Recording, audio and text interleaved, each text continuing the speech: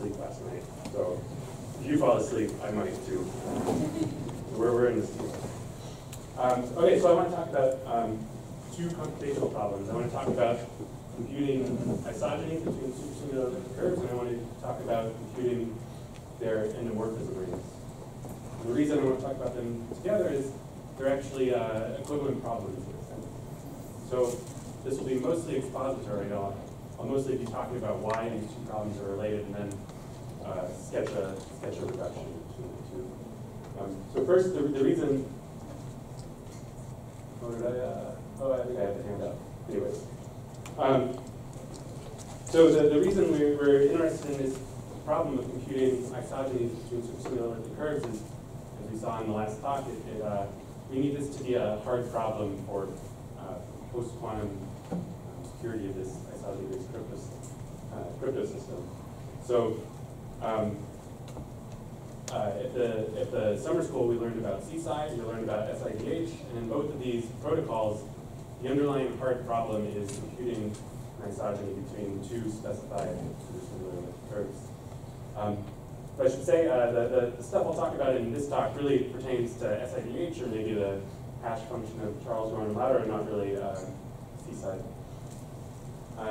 Okay, so what are isogenies? So isogenies are a morphism of elliptic curves. So an isogeny between two elliptic curves is a morphism of curves, which is surjective, so they're non-constant for me. And it should also induce a group homomorphism on the k-bar points of the curve. So it's both a morphism of curves and of groups.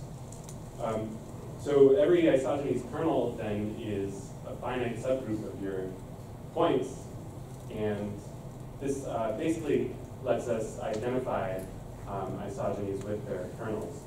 So in David's talk, we saw that once you know the kernel of an isogeny, once you specify its kernel, you can compute corresponding rational maps, or rational map for that isogeny.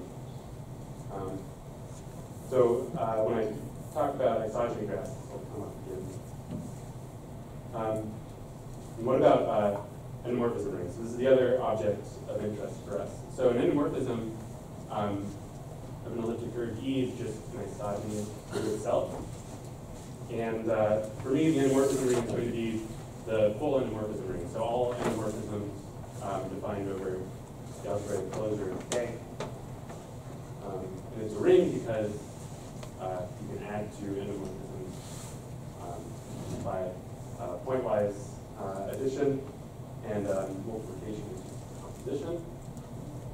And so for an elliptic curve, because every isogeny has a dual isogeny, so every endomorphism has a dual endomorphism, this gives us an involution on the endomorphism algebra, which narrows down the possibilities for what the endomorphism ring can be. So it's actually always either rank 1, 2, or 4 as a Z module. Rank 1 doesn't happen for finite fields. So we're interested in when the endomorphism ring is as big as possible. So these are what you call supersingular endomorphisms. So an elliptic curve over a finite field is supersingular if its endomorphism algebra, which is what you get just by tensoring with Q, is a quaternion algebra. So we can actually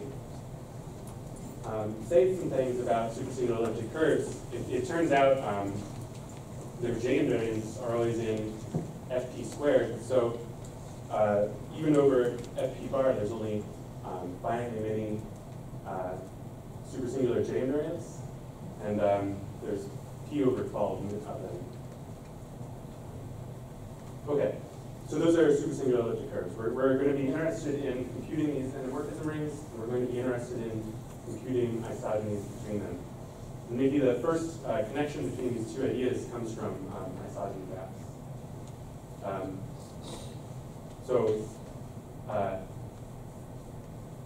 What are isogeny graphs? Well, one way to think about supersingular isogeny graphs is we're going to pick or maybe specify an isogeny class and then pick one supersingular elliptic curve for every J invariant in that isogeny class, and then we are going to connect two curves E and E prime with an edge if there's an isogeny of degree L between them. So the degree of such an isogeny is just the size of its kernel.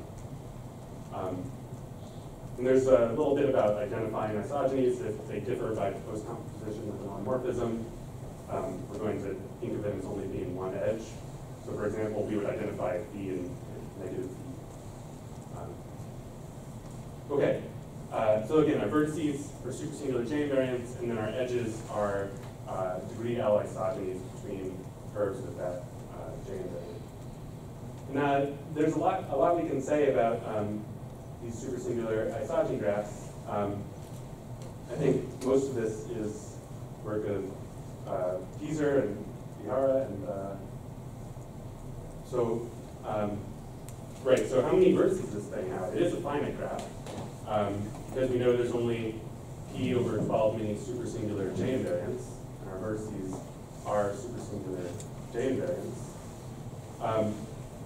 And it's L+1 regular in the sense that the out degree of every vertex is going to be L+1, and that's just because there are L+1 many non-trivial cyclic subgroups of your L torsion. Right, the L torsion is C mod L across C mod L. We get L+1 many cyclic subgroups, and each subgroup determines an isogeny of degree L, just by taking that subgroup to be the kernel of your L isogeny. More interesting is it's connected. So the way to interpret this is actually every pair of supersingular elliptic curves, for every pair of supersingular elliptic curves over FT squared, or I mean, as long as you allow, okay. So between every pair of supersingular elliptic curves, there is an isogeny of L power degree between them. And you want to think of this L power isogeny then as just being a path in the isogeny graph. And you get the L power isogeny just by sort of composing the L isogenies, which are the edges in the graph. Okay, so it has P many vertices, but actually there are short paths between them. The diameter of this graph is bound by log P. And also these graphs are one of the sort of first infinite families of Ramanujan graphs. So I won't be talking about that in this talk, but they definitely make them very interesting objects.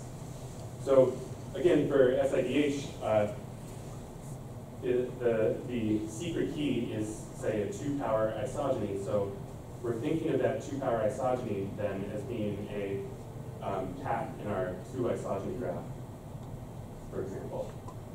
But now I'd like to, here's a picture. Here's a picture of the G of 157.3. So this is the 3-isogeny graph. You can see all of the, I guess if you count right with the loops, all of the degrees of every vertex is 4. So this is like maybe not actually a graph, it's a multi-graph. You can have multiple edges between vertices. You do have self-loops sometimes. But there we go. So that's the sort of contrast between supersingular isogeny graphs and ordinary isogeny graphs. There's no volcano structure or anything. I mean, in some sense, they're sort of random in a way. Okay, so what about endomorphisms? Well, so the first, as far as I know, the first algorithms for computing supersingular endomorphism rings was in Cole's thesis. So his idea was if you want to compute the endomorphism ring of a supersingular elliptic curve, which remember is rank 4 is a Z module, you need to find 4 linearly independent endomorphisms. And what you can do then is try to find cycles in this isogeny graph. So the pointer. So maybe this is our elliptic curve, which I guess was labeled 10. If I walk along this cycle, I get back to my curve, and if I'm thinking of composing the isogenies, which are the edges in the graph, then once I get back to that vertex labeled 10, I have a endomorphism of that curve. And if I maybe find a second one, which is the red one, which I guess I called beta, then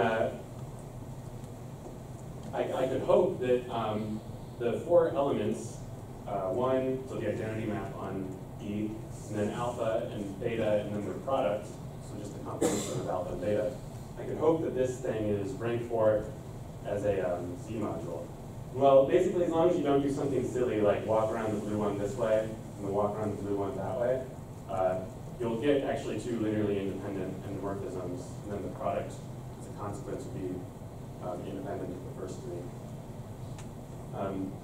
But what's pretty interesting is once you find this order, it may not be the full endomorphism ring.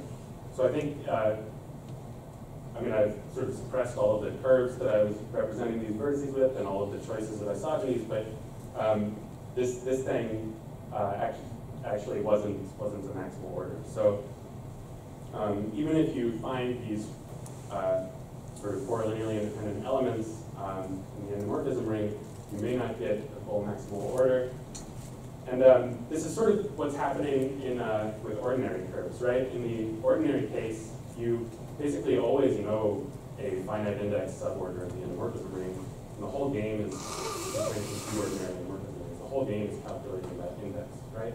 You always know you have Z joint convenience in your ordinary endomorphism ring. The question is, what is the index of that in the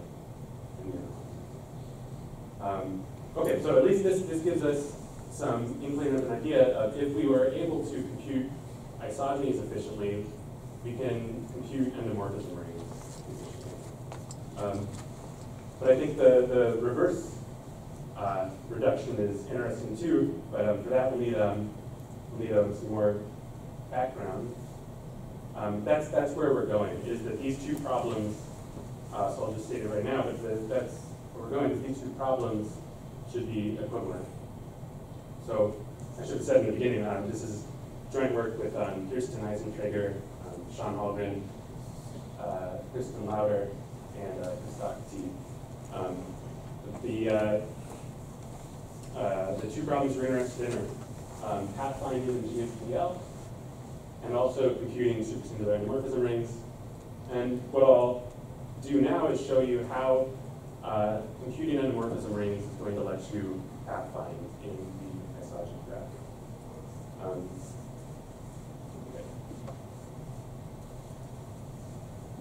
So for that, I don't know, I thought I would give, like I said, I'll try to keep it expository. So we will be using quaternion algebras quite a bit in all of this. So what is a quaternion algebra over Q? Well, every quaternion algebra over Q is specified by 2 generators I and J. And then it's given by this multiplication table, so I squared is A, J squared is B, and then I times J is negative JI. So maybe the quaternion algebra you're familiar with would be like the Hamiltonians, which would be H of -1, -1, right? I squared is -1, J squared is -1. Okay, so I mentioned the endomorphism ring has an involution. So what's the involution on the quaternion algebra? It's just sort of the natural extension of complex conjugation. But in the context of this, you should think of this involution as just as being taking the dual isogeny. So in particular, the norm becomes the norm of an element is just its degree is anamorphism, just the size of its kernel is observable.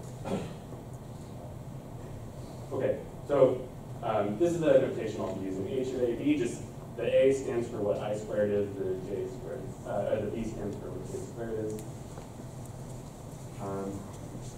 Cool. And so a little bit more just on the theory of quaternion algebra so that we can actually nail down what the endomorphism algebra of the supersingular elliptic curve is. There's this notion of splitting and ramification of quaternion algebras over the rational numbers. So let's say we take a place of our field Q. So B is either a finite prime P or it's the real absolute value, and then we complete the rational numbers at that place. So we either get a p-adic field or we get the real numbers. we could then extend our coefficients with this local field and ask what type of algebra do we get when we do that. So it turns out there's only two types of so if we say that the algebra is split at this place if you get a matrix algebra, and it's ramified if you get the division algebra.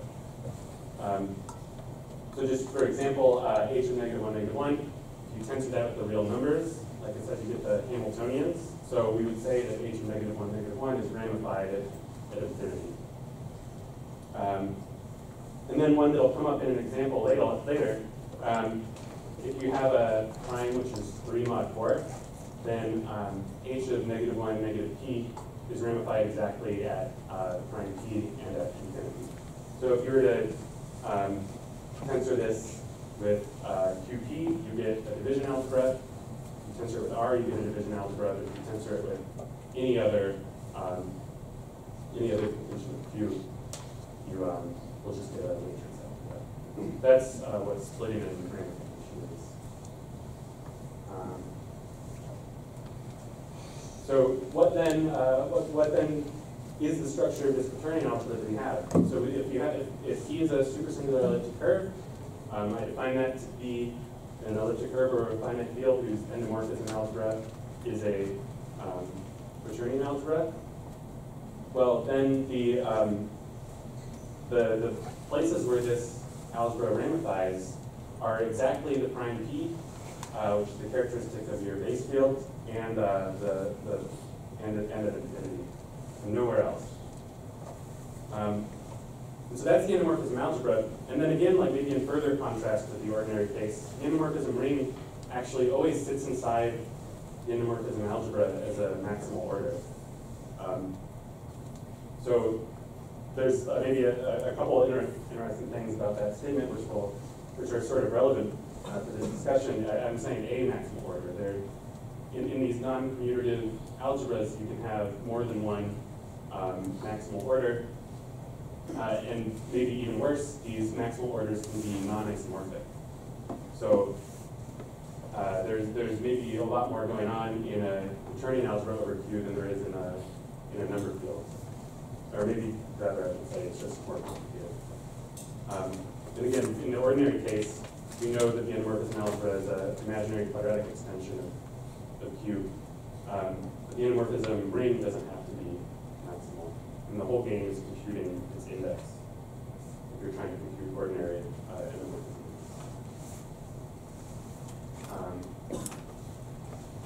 Okay, so maybe just like one concrete example of all of this sort of together. Let's take P to be just any prime, which is 3 mod 4, and let E be the elliptic curve y squared is equal to x cubed plus x. So when P is 3 mod 4, this curve is always supersingular. This is the January 1728 elliptic curve. And so this curve has a automorphism of order 4. So that's what I denoted by E here. So by square root of -1, I just mean some square root of -1 in FP bar, because I want to use I later. So it's sort of notation overload. So I'm sorry about that.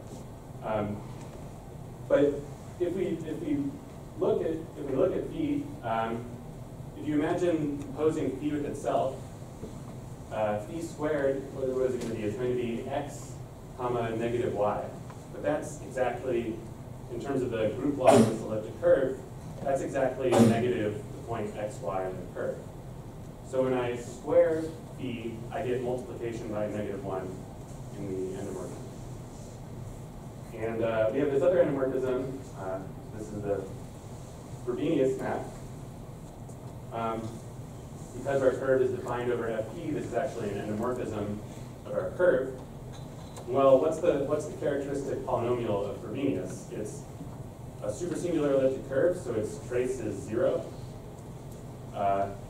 And every endomorphism satisfies its characteristic polynomial. So its characteristic polynomial is x squared plus its degree. The degree of Frobenius is p.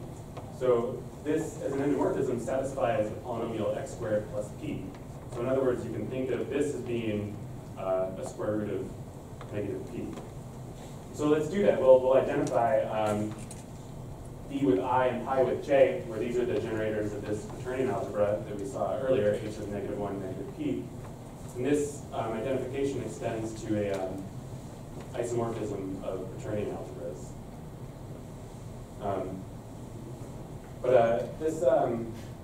This order, sort of generated by the identity, the endomorphism, b, the endomorphism I, and then p pi. This order actually isn't the full endomorphism ring. I mean, in general, if your quaternion algebra is generated by I and j, then the order 1 ij is never maximal. So it's discriminant, it's divisible by something which is not a square, divisible by a square. Anyways, so this isn't the full endomorphism ring. It's actually indexed to the endomorphism ring. Okay, so now let's say we don't just have one supersingular elliptic curve, but we have two. I want to now sort of draw the connection between isogenies and endomorphism rings. So this is all, I don't know what to call it, like, is it neoclassical? This is work of Waterhouse. So if I have a isogeny from a supersingular elliptic curve E to another curve E prime, it's necessarily supersingular. And then we know that the endomorphism ring of this supersingular elliptic curve E prime is a maximal order in the quaternion algebra ramified at P and infinity. Okay, well, we have such a quaternion algebra right here, right? The endomorphism algebra of E is a quaternion algebra over Q ramified at P and infinity. So we could ask then, which maximal order in this quaternion algebra is isomorphic to the endomorphism ring of our new supersingular curve E prime? So what we can do then is we can embed this endomorphism ring into the endomorphism algebra of E sort of by conjugating by phi in a sense. I mean, if phi is an isogeny, its degree is degree phi, so in some sense its inverse, if you will, is phi hat divided by its degree. So you can maybe think that we're conjugating endomorphisms by this isogeny phi from E to E prime. And so this isn't just an embedding of lattices, this isn't just an embedding of rings, this is actually an embedding of orders in quaternion algebras. In particular, it preserves taking duals. And that's kind of obvious by inspection. If I take the dual of this whole thing, it's just the image of the dual row. And so this is going to embed the endomorphism ring in the endomorphism algebra of E as a maximal order.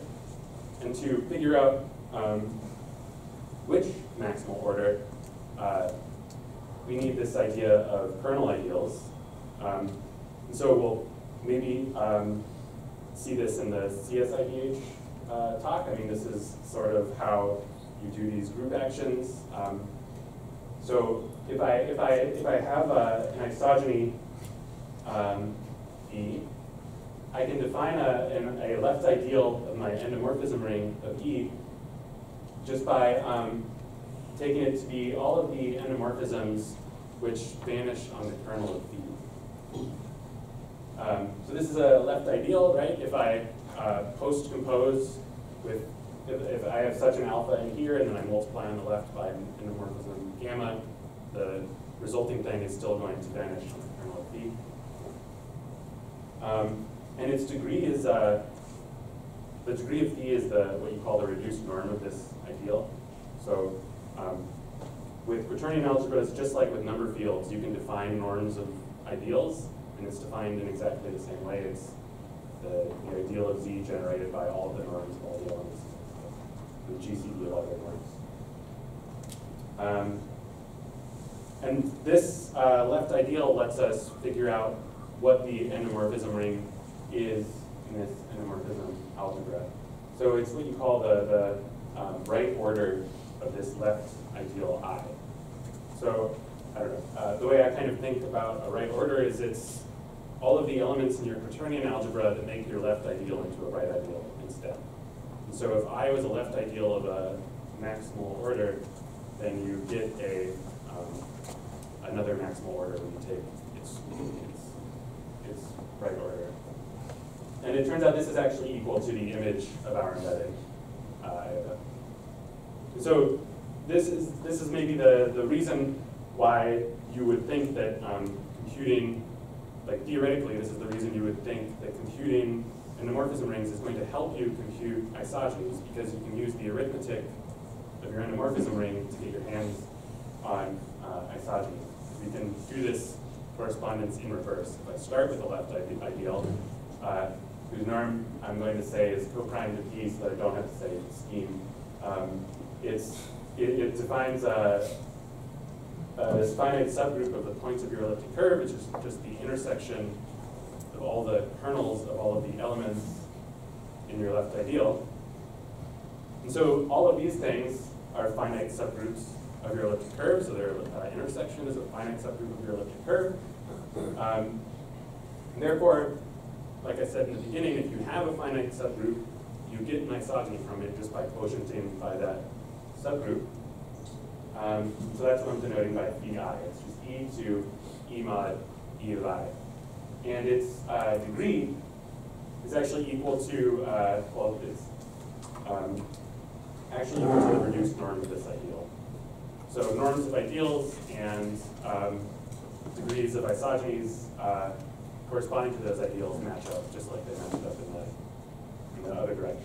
And if you start, say, with an isogeny, from the isogeny you get its kernel ideal, and then if you compute the corresponding isogeny from that kernel ideal, you get the same isogeny you started with. So these are inverse constructions.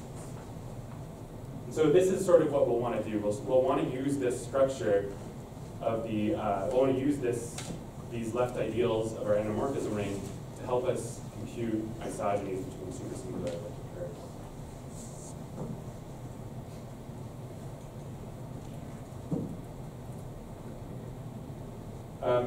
So let me just specify these problems now. So the one for SIDH, like I said, we're interested in is the following. You're given two distinct primes, P and L. You're given two supersingular elliptic curves defined over FT squared. Then your task is to compute an isogeny between them whose degree is some power of L. So this isn't exactly like the thing you want to break SIDH, because here I'm basically allowing SIDH that you know what the degree is supposed to be, rather than just, it's a specific power of L. Okay, anyways. And maybe, since we're interested in polynomial time reductions between these two problems, I should point out that this problem always has a output or an answer or whatever of size polynomial in log p, as long as your prime L is of size log p.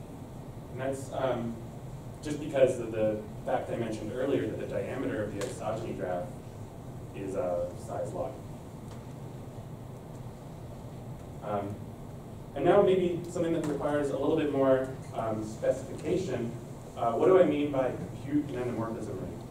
Well, we could take it as like the following problem. You're given a supersingular elliptic curve. Compute the endomorphism ring is a sort of a geometric object. Compute for, honest to goodness endomorphisms of your supersingular elliptic curve and return that as a basis. What it turns out all you really need is to know the sort of Quaternion algebra structure. So instead, let's fix one Quaternion algebra, say specified by its basis in the multiplication table, which is ramified at P and infinity. So that's what I'll denote P infinity by. The problem is you're given a supersingular elliptic curve over fp squared, and you need to compute an order in P infinity whose endomorphism ring is isomorphic to that order. So the output, say, should be a basis of O, and each basis element of O should be like a Q-linear combination of your basis for P infinity, for example. That's what I mean by compute in order. But maybe one point to make is, so I want to reduce the problem of computing isogenies to this problem of computing maximal orders. And for a polynomial time reduction to this problem to make any sense, it's important to know that if we're given an oracle for this problem, something that will just spit out answers for us, we need to know that it can like print its answer in polynomial time for a polynomial time for a reduction to make any sense. And this is, I don't know, I don't think this is obvious that that endomorphism rings have polynomial size, or that these maximal orders have polynomial size, but they do. So I don't know if I should call it a theorem or a lemma or a remark or whatever, but that's the content of this statement, that if you take any isomorphism class, which is just a conjugacy class of maximal orders in dp infinity, then there's at least one order in that conjugacy class whose size is polynomial in log p. So I'm not saying that every maximal order has polynomial size. I'm not saying that anything like that, but there's at least one. And so we can at least ask that we have an oracle which sort of returns an order of polynomial size for us. And just a sketch of why this is true. So Pieser shows there's at least one maximal order of polynomial size. And then the idea is, I mentioned that when you take right orders of left ideals, you get new maximal orders. So it turns out this map is actually surjective on the level of left ideal classes to conjugacy classes of orders. So every conjugacy class of maximal orders will have an element which is the right order of a left ideal. And then to sort of finish it off, because we have a definite quaternion algebra, this is sort of the analog of like Minkowski's theorem for number fields, but every ideal class, or every class of left ideals has a representative whose norm is of size, say, p squared. So maybe you need a little bit more from this to actually get down to saying that the coefficients are bounded by some polynomial in p, but this is the main idea. So I just wanted to sketch that to show you sort of how, like what sort of facts do we need about arithmetic and quaternion algebra to think about this problem. Okay, so there's been previous work on this, so we now can sort of interpret our entire problem in quaternion algebra land, in a sense. So this is going to be an important part of our reduction, is a solution, a polynomial time solution to this problem. So if you're given two maximal orders in dp infinity, so you should think of this as being you're given two supersingular endomorphism rings.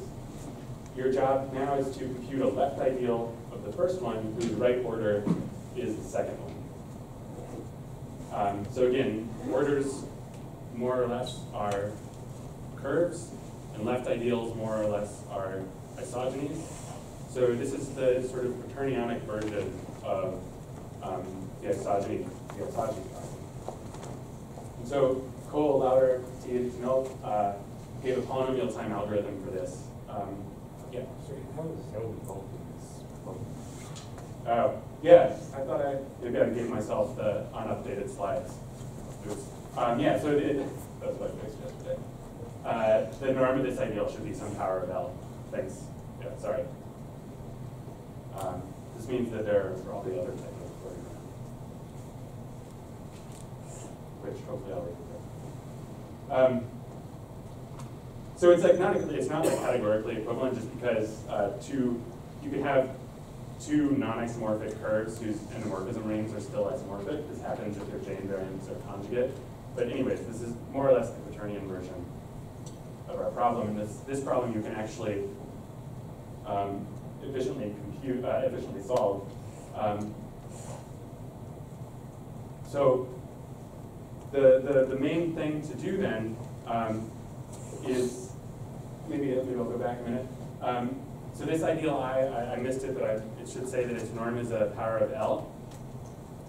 We can't do something like just compute E of I, and then there we go, that gives you your isogeny, because the number of points in this kernel, like David was mentioning, these kernels can be of cryptographic size. So we can't just compute E of I from our left ideal I.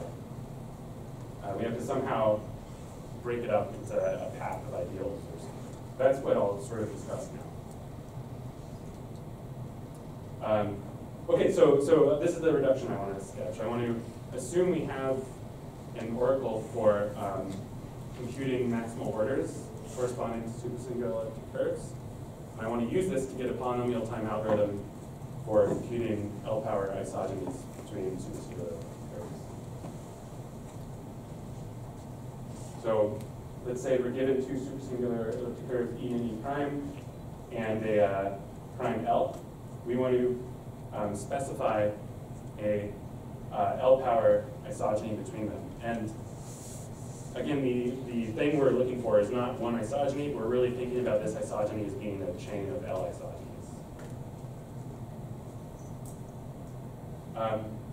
So here, this is maybe like the most simple reduction, and you can definitely improve on this, but I think it's maybe the simplest way to describe it. The first thing we would do is ask our oracle for orders O and O prime isomorphic to the endomorphism rings of E and of E prime. Okay? And so now we are in the quaternion world, and we solve the corresponding quaternion problem using the algorithm of Kohl-Lauder, T and T-null. So we get a left ideal I of O, whose right order is isomorphic to O prime, and whose norm is the power of L. So we're thinking of now I as being, in this correspondence, I is some isogeny from E to E sub I. And so I mentioned we want to break this thing up, and what we do is use this filtration of the ideal I. It's just this simple thing. We're going to define new left ideals, which are just I plus LO, and then I plus L squared O, I plus L cubed O. So I1's norm is going to be L. And that means I1 will correspond to an isogeny of degree L. So it's like the first step in our path. And then I2 will have L squared norm. So it's going to correspond to like the composition of our first two steps. And so now then the right orders of all of these left ideals we can think of as being the endomorphism rings of the curves in our isogeny path. So we somehow want to use them as a guide to discern the path we want in the isogeny path. So this is the basic sketch. You move to the quaternion world, you solve the quaternion problem to get your L power ideal I, and then you break I up into this chain of, into this ascending chain of left ideals. Compute all of their right orders, and we'll move on from there. So I should say, like all of these things, this is all sort of done just with linear algebra over these second two steps. Okay.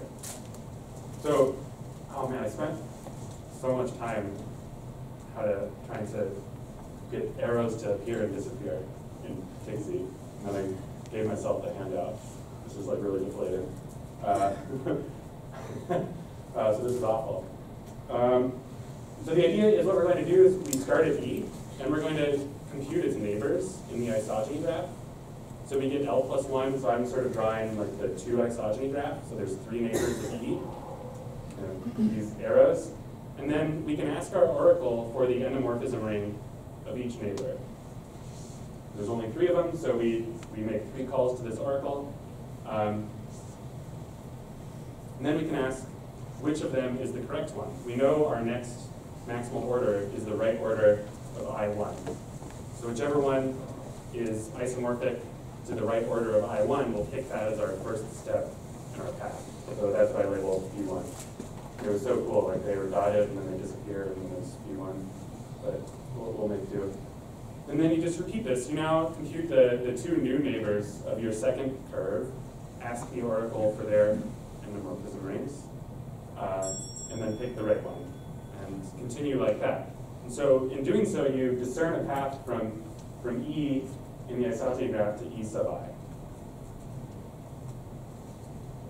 And that'll be the output of our algorithm. But so why am I writing E sub I here and not E prime? Well, it just may not be E prime. It may not even be isomorphic to E prime. Remember, remember this issue between the conjugacy classes of maximal orders are not in one-to-one correspondence with supersingular J invariants. They're in one-to-one correspondence with like Galois orbits of supersingular J invariants. So it could be the case that we actually didn't land on E prime. We landed on the Frobenius. We landed on the elliptic curve whose J invariant is J to the P instead of, or J prime to the P instead of J prime. But that's totally okay. The idea then is to think all we really need to do is jump from EI to EI acted on by Frobenius. And in terms of isogenies, this corresponds to this unique two-sided ideal in your maximal order of norm P. So what we'll do is compute that thing and now consider the ideal I times P instead of I, and basically repeat the algorithm. We'll find a L power ideal equivalent to I times P and then repeat. And now we know we'll get the right curve. There's maybe another issue with how I describe this. This sort of problem can happen at every step of the algorithm, right? Like at every step, you could pick J to the P instead of J, but basically this means you just need to you need to keep track of two paths as you navigate through the graph. Okay, so that's all I have. So thank you.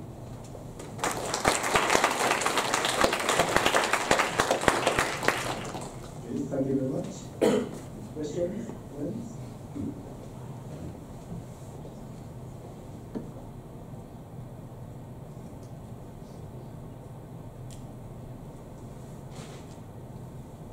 We have still minutes.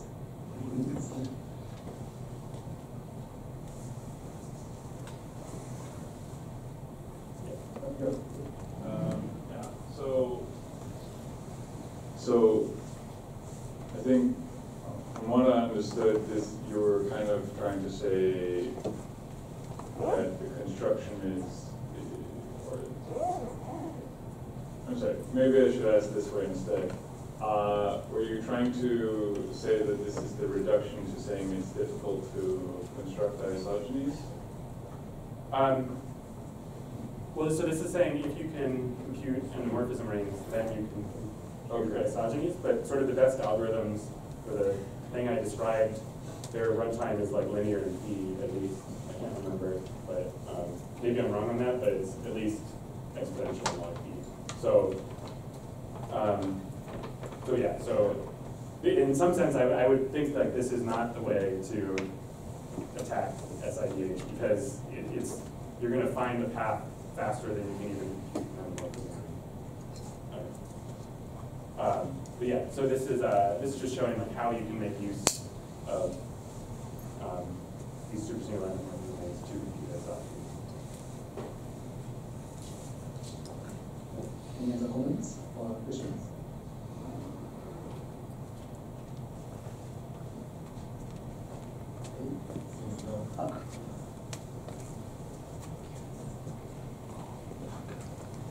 Thank you for your interest. Also, I don't remember precisely, but in your Eurocrypt paper, some auxiliary program, also some action on the L-torsion point, also considered for such equivalence or reduction or mean reduction. So in today's talk, such auxiliary or additional program is not mentioned. So, so if you have some comment, please. Yeah, I mean, so what we were doing there was something more complicated for sure, because we were reducing it to two problems instead of just one. the idea to figure out what the correct ideal was, or the correct isogeny was to just, in some sense we were using that to compute the I at all these steps, to actually compute these kernels corresponding to ideals. But I don't know, just thought of a better way to do it. I mean, you really don't need that step, so I didn't want to present something that's like uglier. I don't know. There's another way you can do this whole thing too that's in that paper that's definitely better than the way I just described it. You can do it with just 2 calls to the oracle. Instead of, the way I described it in a simple way is we're asking the oracle for a whole bunch of endomorphism names, right? But what you can instead do is there's this other description of this KLPT algorithm, which is in, I think it's in the Galbraith T and Silva, I think, paper on signature schemes, where instead of computing an L-power ideal, they compute an ideal of power smooth norm. So then what you do is you have your E and you have your ideal I1, and then you're going to compute a power smooth ideal equivalent to I1. And then what's nice about these power smooth norm ideals is you can actually compute these kernels corresponding to those ideals. So since you can efficiently compute that, what you get then is sort of a path from E, not in the L isogeny graph, but in you have an isogeny graph with a whole bunch of primes, but you sort of wander around and then land up here. And so if you can compute this ideal, or this isogeny corresponding to this ideal, you can write down its codomain. And if you can write down its codomain, then you know the next step in your L isogeny graph. So the idea for that one is, instead of making more calls to the oracle, you use this alternative algorithm. But for that one, there's like an entirely different set of heuristics to assume. So I didn't mention at all for this, but the sort of runtime, the fact that this step, the fact that we're saying this step is efficient that's the part that relies on this. You sort of have to assume that every norm form for a maximal order, that the distribution of its outputs basically